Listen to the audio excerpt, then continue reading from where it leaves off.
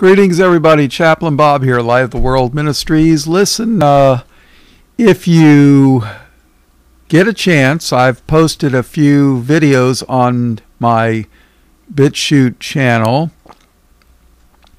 and there's one in particular. There's some information I think you should know.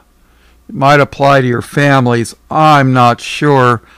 I was talking to somebody yesterday, and his daughter is some kind of a boss, manager, administrator of some kind of something like a assisted living facility or a nursing home or something like that.